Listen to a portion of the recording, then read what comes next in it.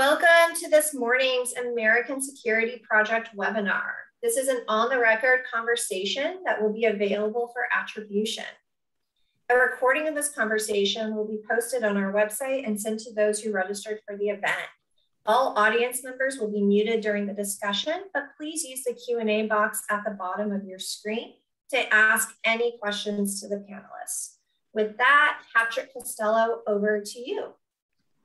Great, thank you, Annie. Good morning, everyone. I'm Patrick Costello, the CEO of the American Security Project. It is my great pleasure to welcome you to today's virtual meeting.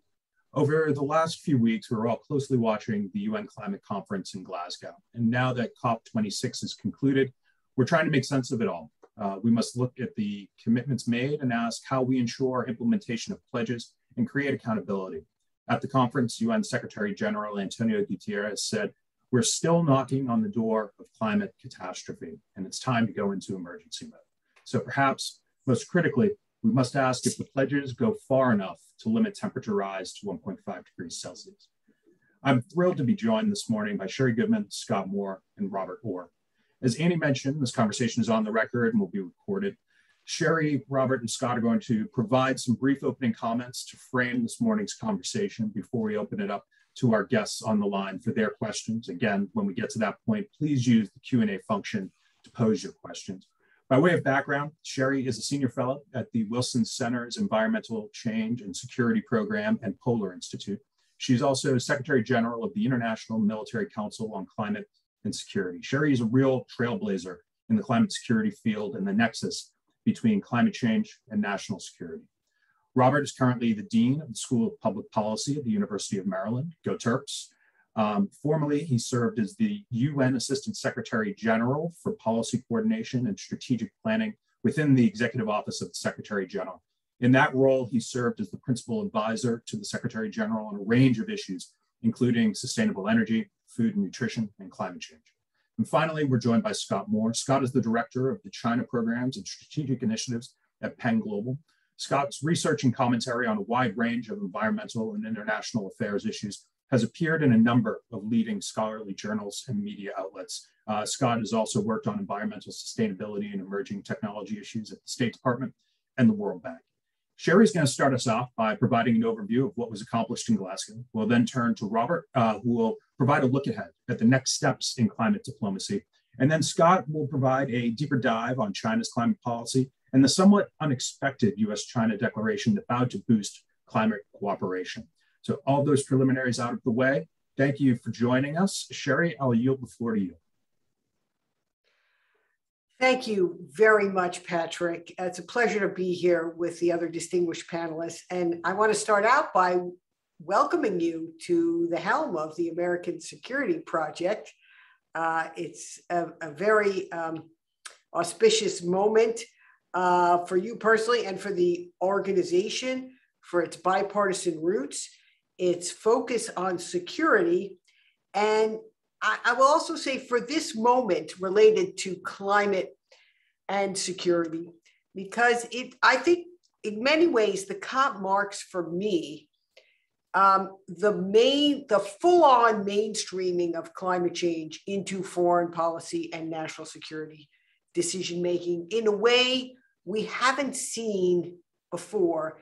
It represents in many ways a paradigm shift. I'm going to come to the specifics of what was achieved or not achieved at the COP in a moment, but I want to mark this, particularly knowing, Patrick, that you came from the Council on Foreign Relations, which in many ways is the sort of pillar of establishment foreign policy in the United States and sort of a barometer of how, of the importance and the values and the issue set at the center of foreign policy in the United States. And maybe because I watch too much morning TV when I'm making my coffee, you know, I sometimes see Richard Haas, the president on MSNBC. And, you know, he has been talking a lot about climate change lately. And he's been talking about it as at the center of our foreign policy decision-making in a way. And I think we see this, of course, the Biden administration said that it was going to be central to its decision-making. And it has been. but we see this becoming even, we see this now in its full fruition, that it affects not just the particulars of what the terms are of coal phase down or phase out, or deforestation or methane commitments. Those are all vitally important to the existential threat of climate change, but it affects every other geopolitical relationship we have. And that's why Scott's going to talk about the China relationship. So I think this marks a recognition that actorless threats like climate change, like the pandemic, are now at the heart of our international relations. And that while states still govern it, and as we saw at Glasgow, this is one of the other very notable moments.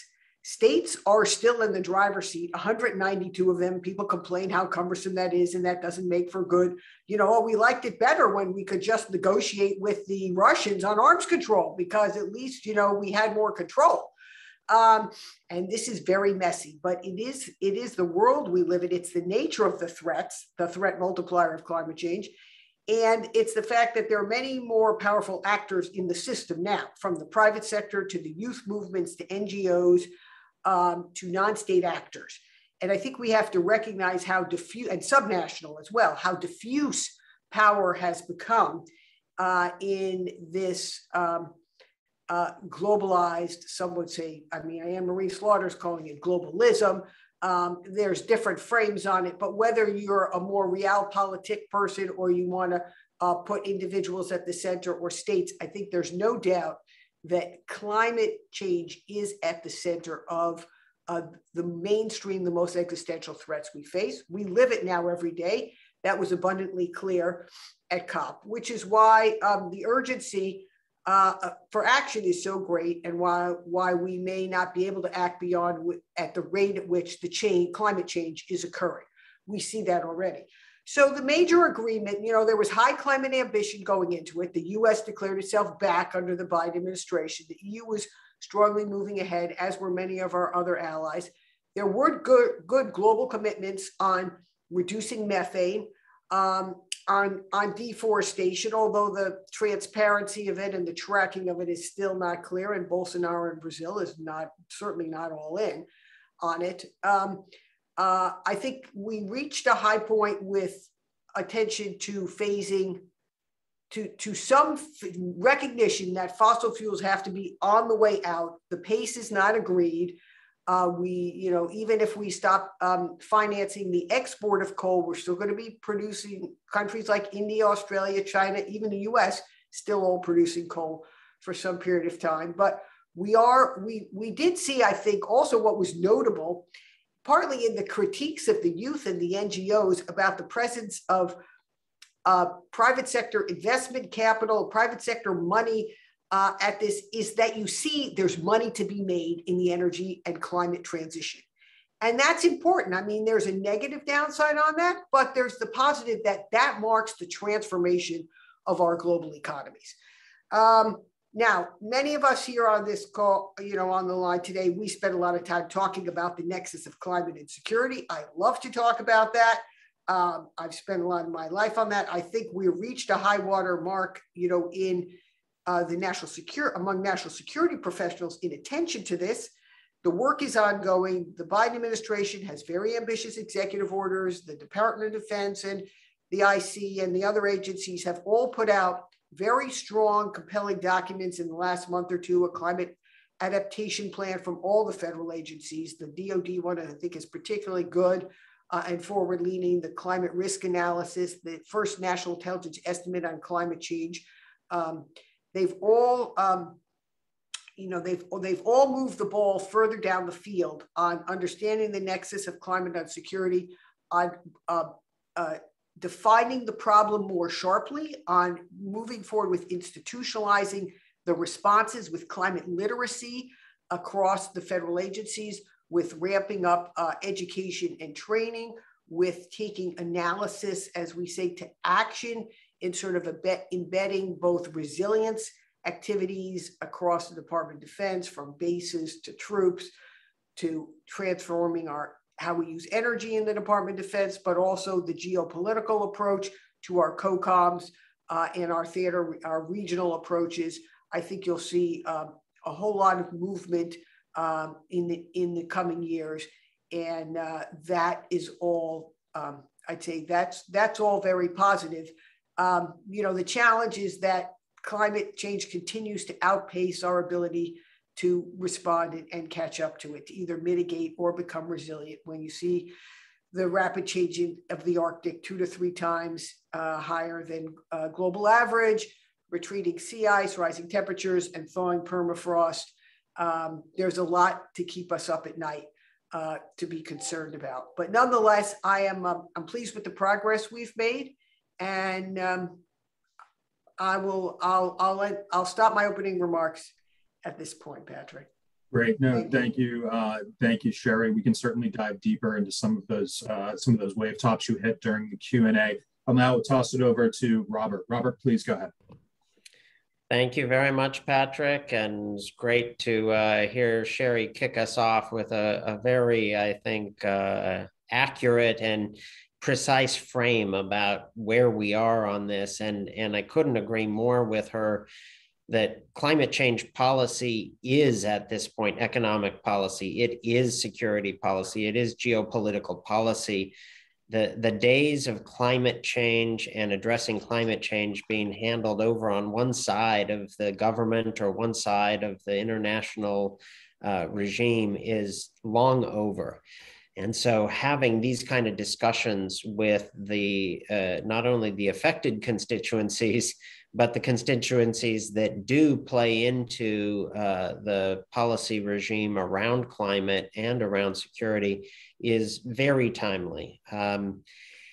You might not be surprised to hear a longtime organizer of global summits during my time in the US government and the UN say that global summits don't solve a problem like climate change, but they do focus the mind, and they focus the institutional minds as well as the individual minds.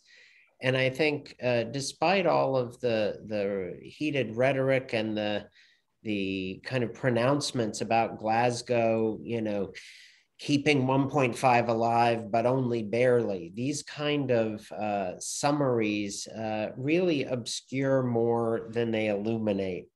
The fact is that the Glasgow summit is part of a ongoing process of the climate regime that was crafted in Paris and agreed back in 2015.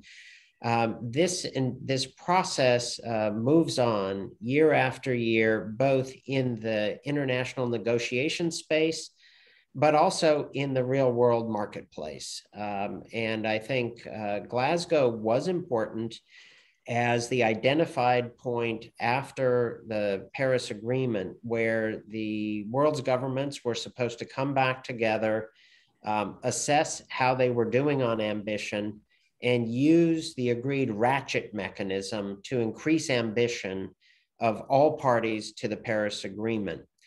And I think the quick takeaway on Glasgow for me is that the ratchet mechanism was partially successful. It did this focus on Glasgow and keeping 1.5 alive did get a number of governments to run their processes, look at their nationally determined contributions, and tighten the ratchet a bit.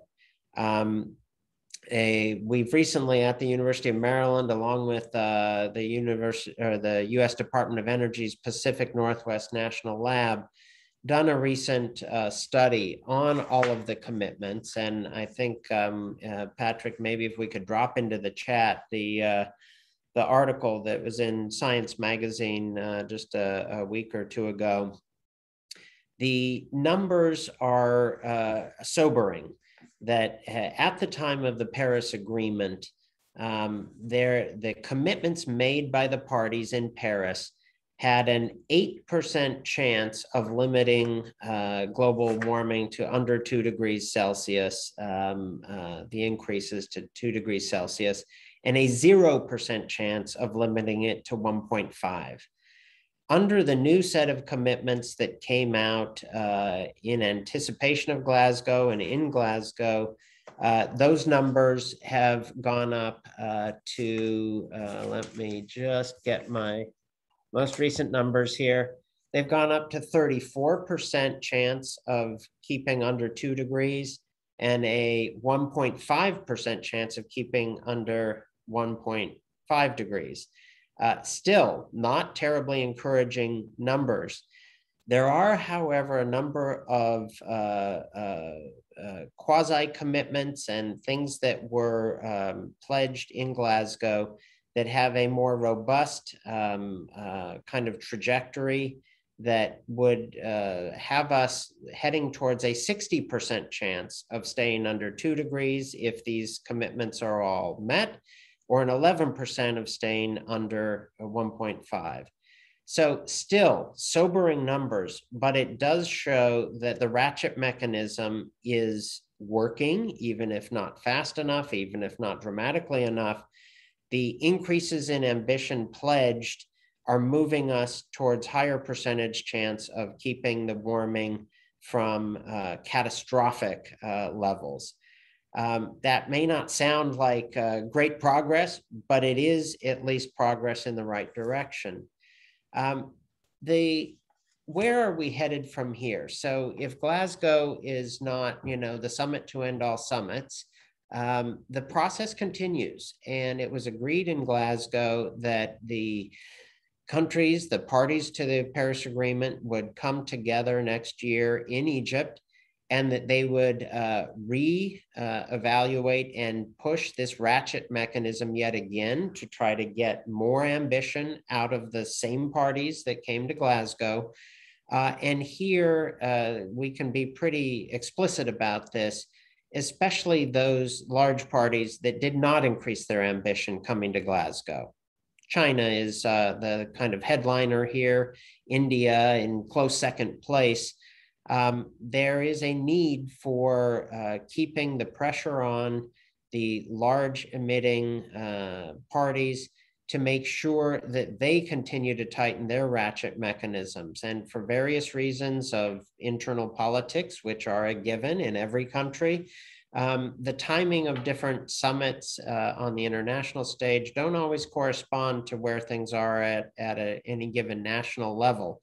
So in constantly giving the opportunity for countries to tighten their own ratchet mechanism and be more ambitious on their climate targets is what we will see in Egypt next year. And I think that's important for improving those numbers that I just gave you on the percentage chances of staying under 2 degrees rise and under 1.5. The other major part of the next stage of this process is to get into the real implementation of all these pledges and the new pledges that would be sought in Egypt. And here, the showing at Glasgow was very strong. I think you mobilize the range of actors in a COP setting like Glasgow that have real equities in the marketplace, and they do want to know what the governments are saying, what they're committing, and what they're leveraging. But the range of private actors mobilized ahead of Glasgow was quite impressive, and it continues the tradition of what we did in Paris and before Paris. The implementation coalitions are getting thicker, they're getting stronger, and they are getting stuff done.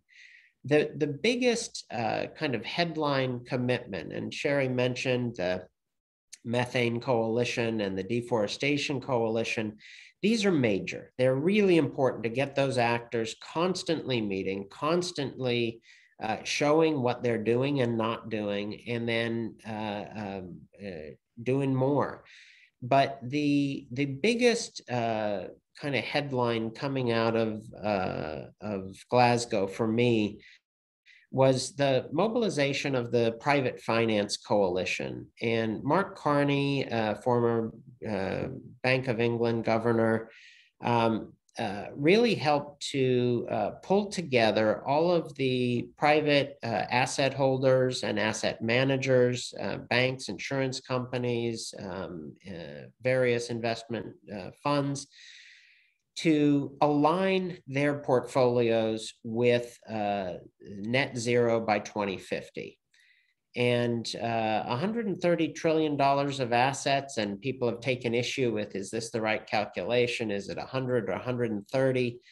But representatives of asset holders of over $130 trillion of assets aligned formally or committed to align their portfolios with a net zero trajectory by 2050. It is pointed out by many that currently those same asset holders, that the 130 represent, their current alignment with that is probably under about a third of that. So when their commitment is to align their entire portfolios, that's a huge shift of capital that is projected under that. I say this not to say that we need to take all these pledges at face value, but rather to show where the marketplace is moving. The signals sent to the marketplace by these holders of capital can't be ignored. So it's not just the signals that the government sent in Glasgow, it is the signals that private asset holders are sending. And believe me, corporate boardrooms all over the world that depend on all this private capital got the message loud and clear. And therefore, you will see in the coming years a level of change in the corporate space, in the industrial space, in the agriculture space, in the transportation space, because they are chasing this money. That alignment is not a theoretical alignment. It's how these massive private portfolios allocate their funds will determine who gets them.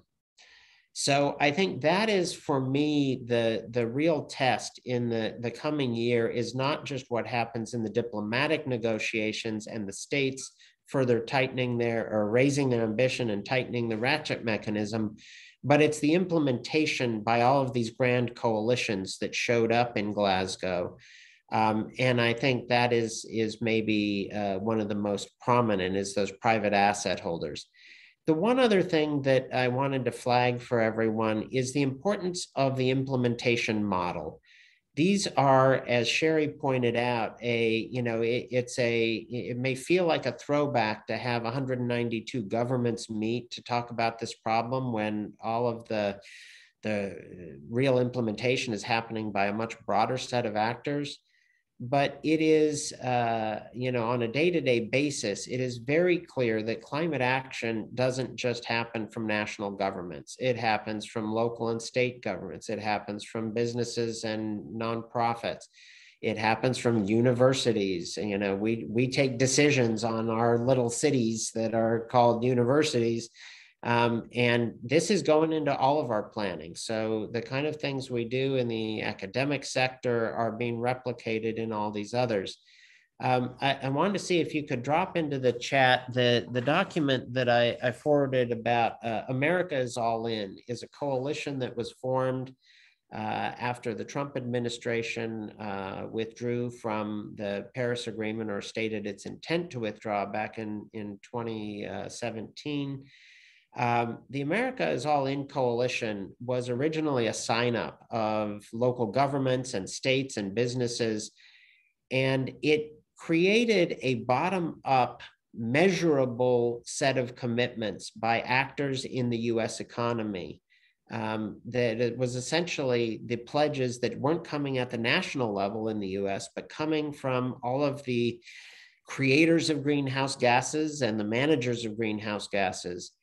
And this kind of analysis has been really perfected over the last 4 or 5 years, such that we can now measure bottom-up climate pledges in a much more precise way than we could even 3 or 4 years ago.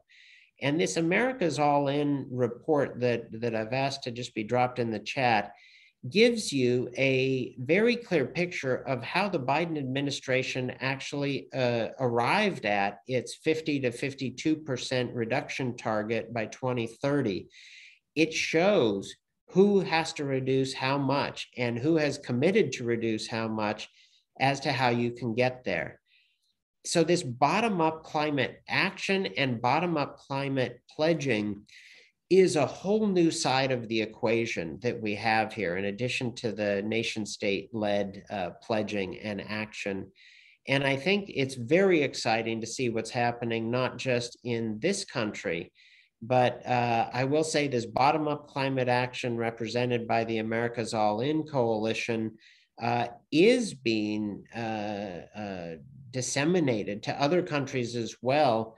Well, not just those countries where the national politics have gone sideways, think of the Brazils here, but also in countries like China and India and Indonesia that where the top-down pronouncements now have constituencies building this bottom-up model.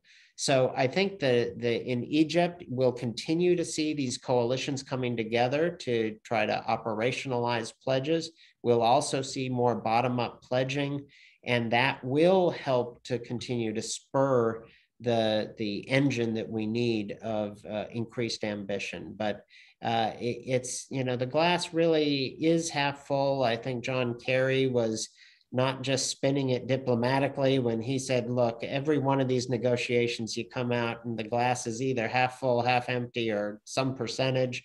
I think it is half full in that the one thing that Glasgow most certainly did was it reassembled a global coalition addressing climate change that had frayed quite significantly over the last 4 years. So now we're going to see how this global coalition performs in the year and the years ahead.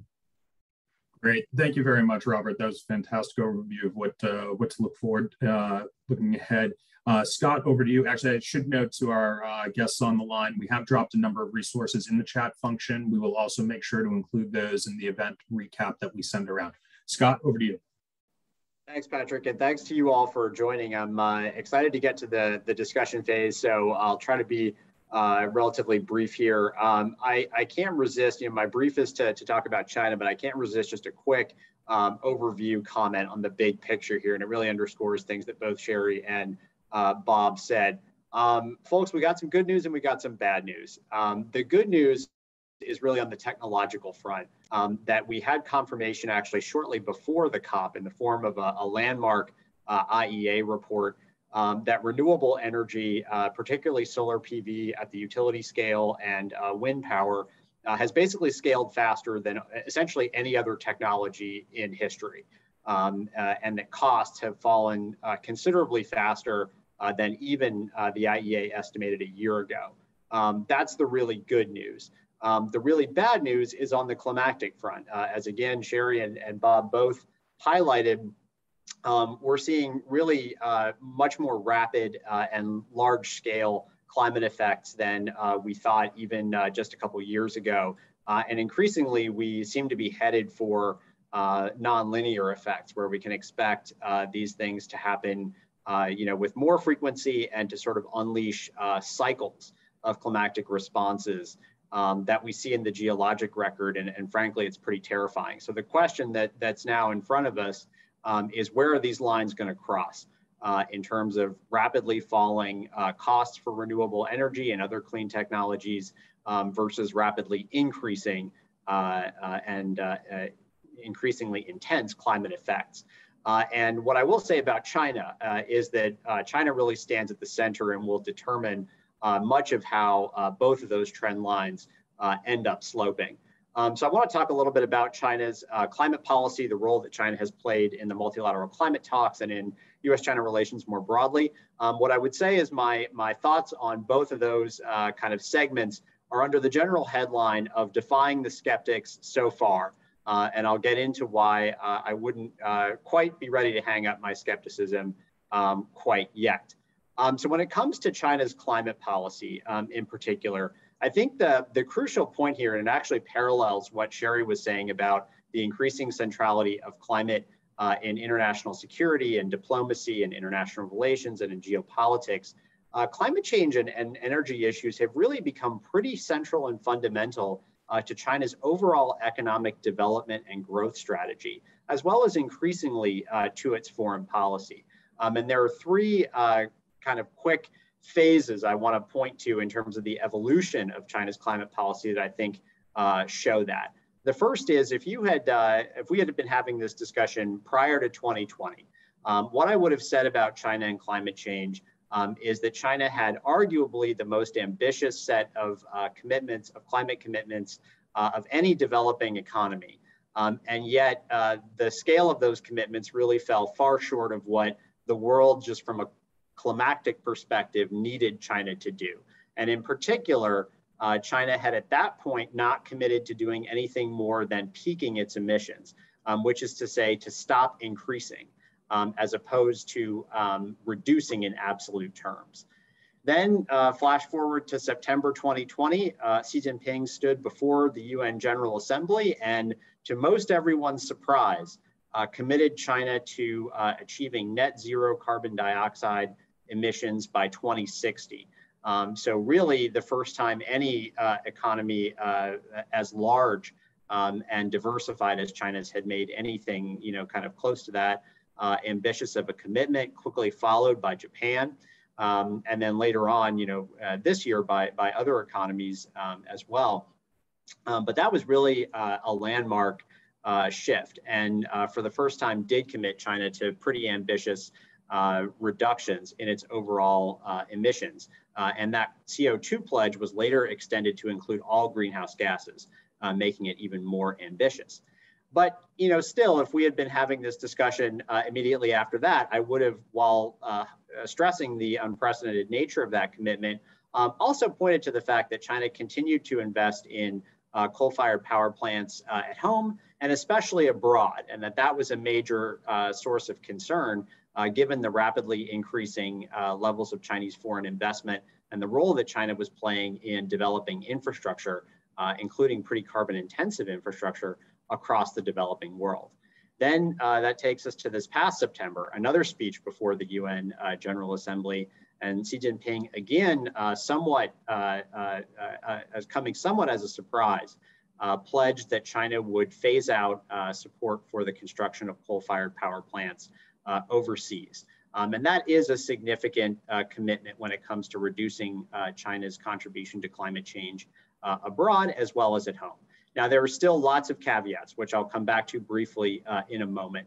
But taken together, these different phases, and in particular, these two recent commitments, do suggest and really show pretty conclusively that climate change and energy issues are really increasingly seen as fundamental to China's overall economic strategy, as well as, again, its foreign policy. And that in turn tells us a couple of things about some key priorities that China's leaders have and are frankly of relevance even beyond the climate change issue. First of all, they really do see clean technologies and renewable energy industries in particular as key drivers of future economic growth. Second, they believe that fundamental industrial restructuring, which has been a priority for China's leaders for some time, moving from a pretty manufacturing heavy resource and pollution intensive economic model to one that looks much more like the US economy, much more services oriented, much higher percentage of consumption as a contributor to overall GDP, that really dovetails pretty well with an ambitious climate and energy policy agenda. So they really see kind of economic transformation and bending the curve on China's emissions as fairly complementary. The third thing, and I think this kind of links to the China's role in the multilateral negotiations, is that China does see climate change as a critical symbol of its rise as a great power and of its parity with the United States when it comes to the global stage. And that is a message that China is quite keen to emphasize to foreign interlocutors, but more importantly, to its own people. And I would argue that what we've seen is China's kind of role in climate change negotiations becoming really the go-to symbol for China's leaders to say to their own people that China is a great and responsible power on the world stage that is capable and willing of tackling big global problems. So again, just I think really increasing centrality both to economic and to foreign policy. Now, turning to the US-China kind of piece, I would say that also came primarily as a surprise, the US-China joint declaration that was issued during Glasgow. So really a series of, for the most part, pleasant surprises we've seen coming out of China when it comes to climate change. Although I would say, it was certainly not a surprise that China would play a big role in the Glasgow talks. What was a surprise is that, and here the declaration was really the manifestation that there would be a discernible US-China kind of tandem that would play a significant role in the Glasgow negotiations. And obviously the main reason for not thinking that that would be the case is the legacy of the past 4 years of kind of broadly cratering US-China relations. And so it really was a striking kind of symbolic act to see that declaration emerge and signal that the two largest economies in the world, though increasing competitors in almost every other sphere, were capable of speaking with one voice on at least one critical global issue of climate change. More kind of to the point, that declaration signaled that on both sides,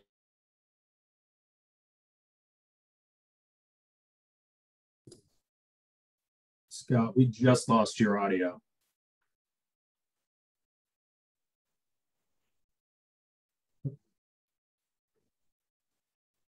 I'm sorry, Scott, we just lost your audio. While we try and address that here on the back end, I'm gonna exercise the presiding. Oh, there we are. You're back. So sorry, not sure what happened there. Occupational hazards of Zoom. Almost finished here. But just to say, we did have evidence that there was a skeptical camp in Beijing as well as in Washington that essentially you could isolate climate cooperation from broader tensions in the relationship.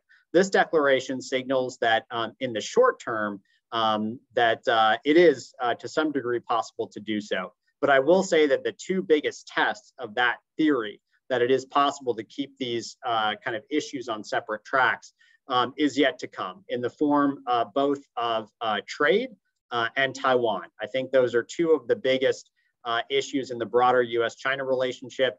The recent summit signaled a kind of an initiation of some new directions in discussing both those issues, but both I think could easily lead to the deterioration of US-China cooperation on climate. I'll stop there. Thanks. I'm glad we were able to sync your audio back up for those closing points. They're important. I'm going to turn to the audience questions in just a moment. But Robert, there's folks on the line who pay very close attention to climate-related matters, and then there are some who don't pay as close attention to it. So I do kind of want to start by establishing a baseline. And you had mentioned this: what happened at Glasgow is keeping 1.5 alive. Why is 1.5 important? Why is that degree of warming a critical threshold? If you could do that in about 60 or 90 seconds, that would be great. Sure. I think there's the scientific answer, but I'm going to give the real person answer. There is a logarithmic difference between change at a 1.5 degree rise to a 2 and certainly up to 3 and 4 degrees. And we're talking Celsius here on all of these. And so it may not sound like much, but these are actually significant changes in mean global temperature. The bottom line is that for coastal erosion, the difference between 1.5 and 2 degrees includes not just significant pressure, but the potential loss of major cities, including Shanghai, London, half of Bangladesh, New York City, or at least the lower part of Manhattan. So these temperature differentials really do equate into things like sea level rise. But more generally, the unpredictability and the violence of weather, so droughts, fires, all the things we've seen across the American West and just literally across the world, we're talking about significant and the scientific projections of the impacts go up astronomically between that 1.5 and 2 degrees. So these are not just numbers that negotiators, hammered out in Paris. They're not artificial numbers, basically. Great, thank you. All right, I'm going to turn to our first question from the audience, and this is more about how we shift behavior. You've all mentioned in some way, shape, or form how the focus has been mostly on the supply side. But how do we, looking at the demand side, how do we shift demand away from stuff that we consume that requires fossil fuels? So Sherri, why don't I turn to you first, and then I'll invite brief comments from the other panelists. Well, Rich Kouserlik, who was, a long-time, very important analyst in this space. Thank you, Rich, for joining and for your excellent work over many years. We've often long talked about energy efficiency as the fourth fuel. And so that, of course, needs to be raised up and integrated again as obvious ways to improve and reduce demand.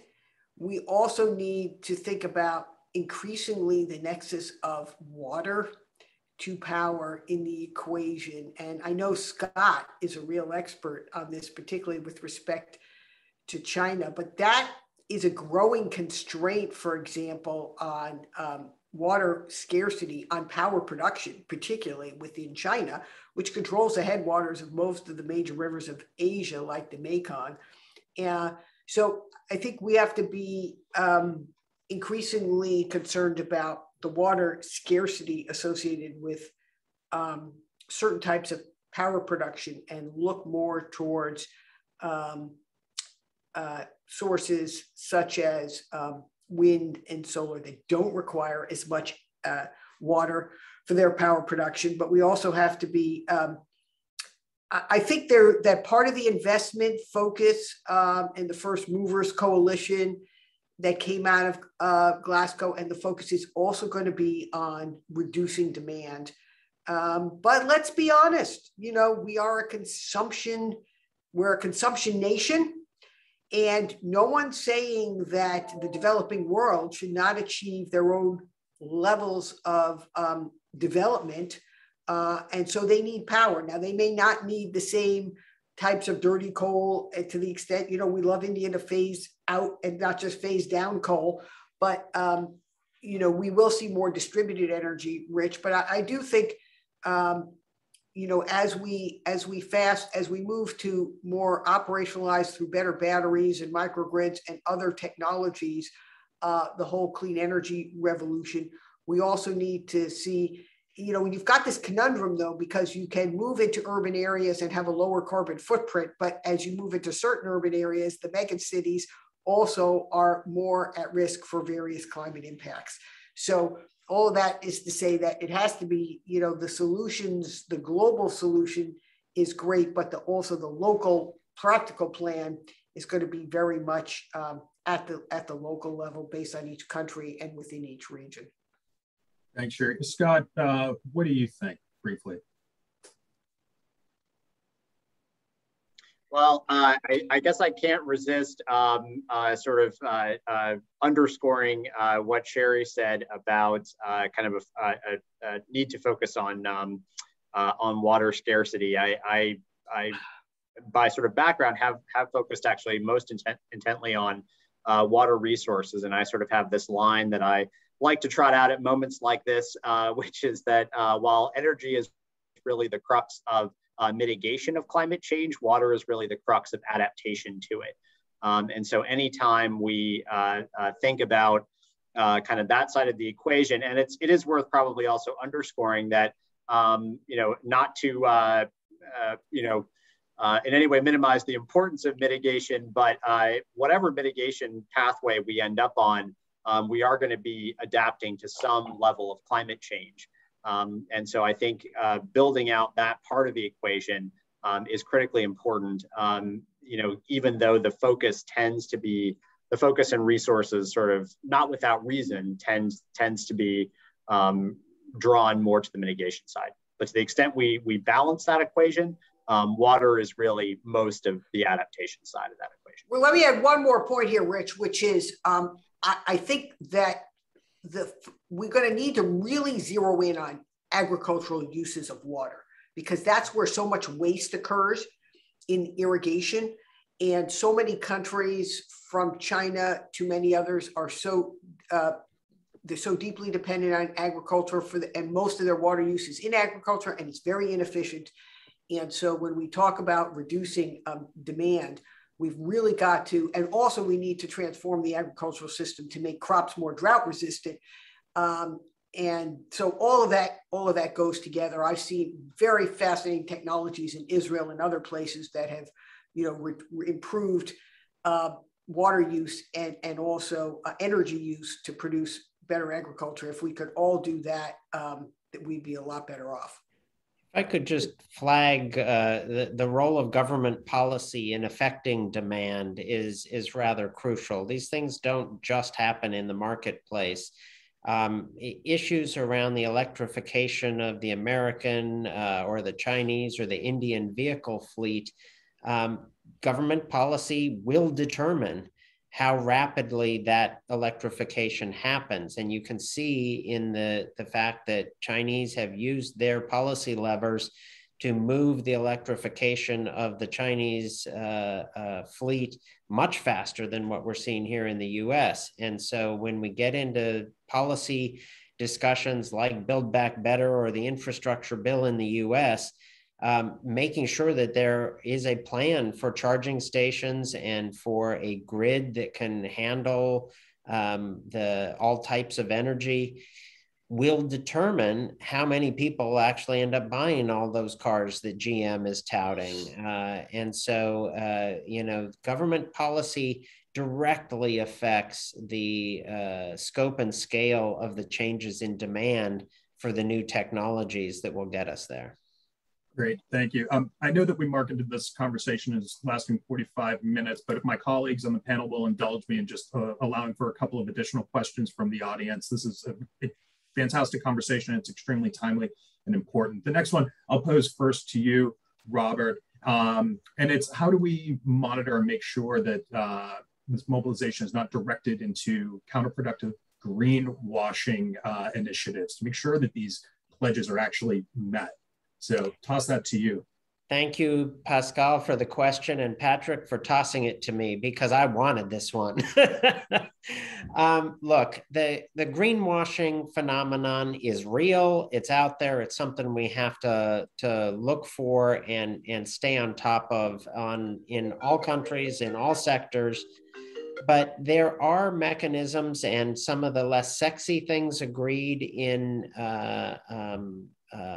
Glasgow that haven't gotten as much attention. The so-called Paris Rulebook and Article 6 have provisions for more transparency in reporting, and there are things happening at the official regime level, climate regime level, for ensuring that transparency in reporting from governments is improved. But simultaneously, there are big moves in private sector reporting. The Task Force on Climate-Related Financial Disclosure, or TCFD, is a big deal, and it has been around for years, but its pickup as voluntary reporting on climate-related emissions in decisions by every kind of company, that TCFD framework is getting much broader application. And now we're deep into the discussions at the international level of making mandatory financial disclosure, the rules of the road. And Europe is already well down this path, but the discussions between major players like Europe, the US, Japan, China about mandatory financial disclosure, that would shift markets overnight. And so I think that's a next big piece.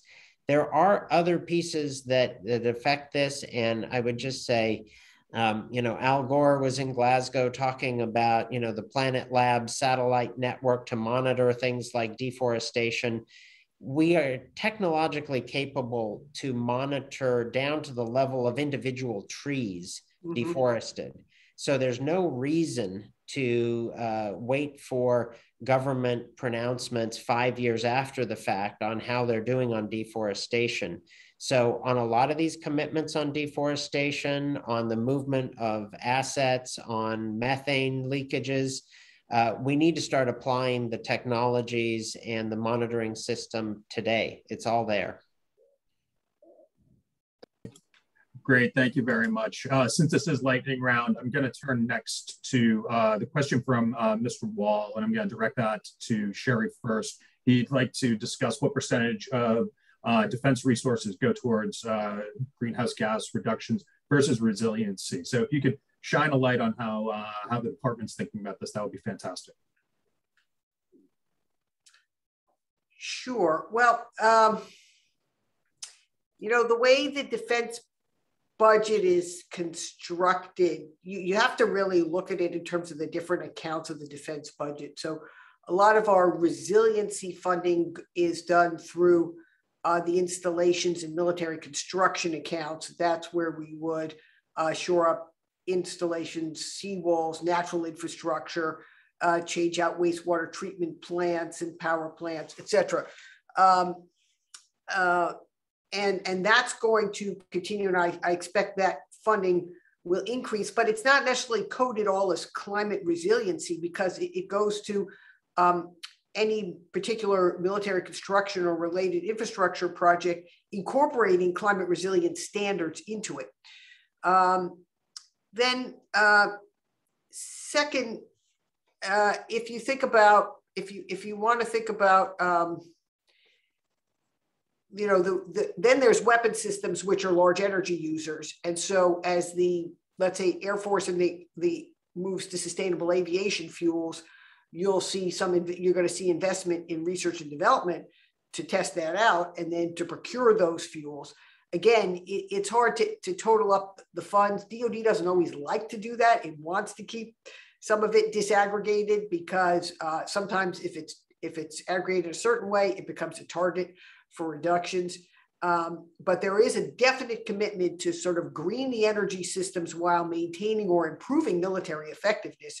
That goes to deploying electric vehicles. DoD procures over 150,000 electric vehicles annually from GSA and is going to put in charging stations.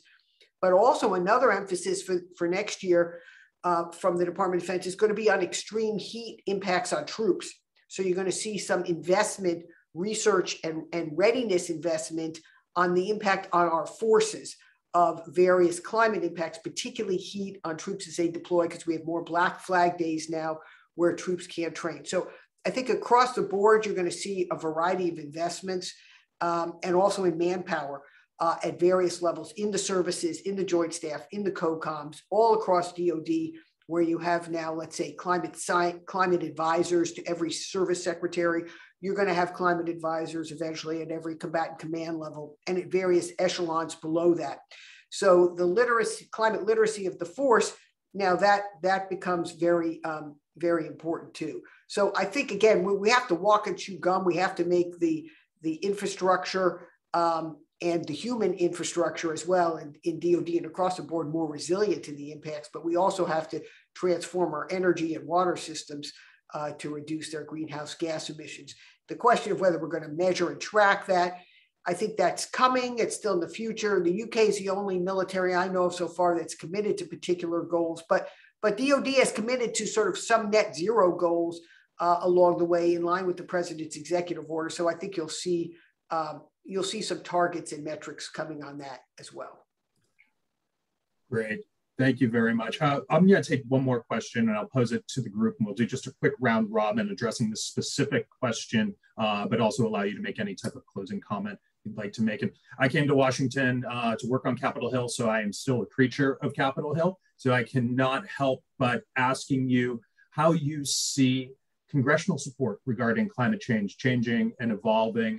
I'd note that there was a bipartisan delegation in Glasgow. So Scott, why don't we start with you, and then we'll go to Sherri, and then we'll allow Robert to close.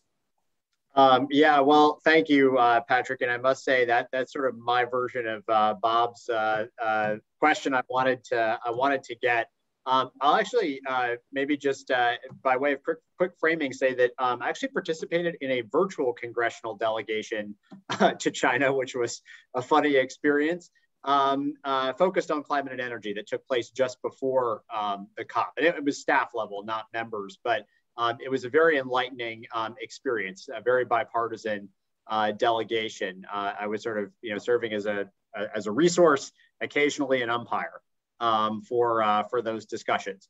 The thing that I would say, kind of stepping back, and again, sort of thinking about the climate negotiations and even the climate issue more generally in the big picture, we need a lot more investment in clean technology research and development. The fact of the matter is we don't quite have a commercially viable pathway at this point to get from essentially where we are today to where we need to get by the end of the century, particularly in very emissions intensive industries like steel, as well as in the transport sector. And so we need a lot more investment. And a lot of that, though not all of that, needs to come from governments, because there is still a big chunk of that that's basic research and development. And so we need to find a way to squeeze more money out of governments around the world for this investment in basic research and development. In the United States, the perceived threat from China is a way to do that has significant bipartisan appeal. And we've seen that with some proposed legislation, none of which has yet been signed into law. And I mean, I have some reservations about the kind of hawkishness which frames that consensus, but I think there is this opportunity at the intersection of China, US foreign policy, and climate change to push for some of the investments that we desperately need to tackle this crisis. Great, thanks. Sherri, how do you see things shaping up on the Hill? Well, I agree with a lot of what Scott says. Unfortunately, in our domestic politics, it helps to be able to frame an adversary, and climate is not the adversary right now. China is the adversary, but we do have to walk and chew gum with respect to China. We've got to cooperate where necessary, compete in a race to the top on clean energy. I will note that for quite a while now, defense has been a bastion of bipartisan action on climate change and resilience. For the last 5 years and longer, there have been provisions in the defense bill on both supported, and signed by the last president that have required more climate resilience action in the Department of Defense, clean energy systems, more research and development, Arctic preparation, strategies across the board. So that is one way, where DOD in certain sectors can lead by example, for example, electric vehicles and charging stations, sustainable aviation fuels, power for remote sectors. I see just today, they're launching, Biden administration's launching a living laboratory of clean energy innovation in the Arctic called Arctic X. Okay, so that's about remote power in Alaska. We've got a lot of military infrastructure in Alaska. Also, it's an important state, so there are a variety of ways to do that. And I want to address two of the questions quickly in the chat because they were there for a while. David Michael from Connecticut asked about the oceans. I do think oceans absolutely are critical. We project power from the sea. And so we're all about, the Navy is all about having a healthy ocean in which to operate. And over the last decade since I've been involved, has cleaned up its act from stopping dumping in the ocean to protecting marine mammals, and now is at the forefront in some ways of research and development on what a healthy ocean looks like, including biodiversity. I do think biodiversity, healthy oceans, ecological security is sort of the next chapter in many ways from what we're talking about now, climate and security, sort of in a broader global biodiversity context. And I do also want to flag Gopal Reddy's comment in here about where's the power going to come to manage the EV transition in China and India. Yes, I share your concern that if it all comes from coal, we really haven't solved much of the problem. And the answers in China are not yet obvious, as I think you and others have noted in your research. Excellent. Thank you, Sherri. Robert, any closing comments from you or words of wisdom you'd like to impart to the audience? Yeah, I don't want to end on a downer, but as much as I would love to say that there are great bipartisan prospects for climate change on the Hill, I'm afraid the issue of climate change has been successfully made into a partisan issue by the Republican Party. And I think this is a fact that we have to acknowledge. But as the previous speakers just said, there are key pieces of this equation on which there are bipartisan consensuses. And I think we just need to disaggregate the picture a little bit and get bipartisan movement on the grand equation that is economic competitiveness for the United States. We can and must mobilize a bipartisan consensus around that. And I think the debates around the climate pieces of the infrastructure package and the climate pieces of the Build Back Better, this is something that there are absolutely coalitions of people on the Hill to move these things, people in both parties that recognize we have to move in this direction. And the China issue and the China card, if you will, on this one, is very clear. Competition with China is the order of the day, not just cooperation with China on climate. There is competition with China on climate. And there has to be a bipartisan consensus that if we are going to compete economically with China, we have to invest much more heavily in the R&D all the way to market and in key technologies. So I do think that there is a prospect for bipartisan movement if we disaggregate this a bit and don't wrap it up under a climate banner, because that's just too hard for the Republican Party in 2021. And I think to just recognize that and move pragmatically is probably the order of the day. Scott, Sherri, Robert, thank you all very much for joining us this morning and now into the afternoon. Appreciate your indulgence going into extra innings a bit, but we had some great audience engagement, some really fantastic questions posed, and I greatly appreciate you all taking the time to join us. So with that, everybody, stay well. You too, Patrick. Thank you all. Happy Thanksgiving, everyone. Happy Thanksgiving. Thank you.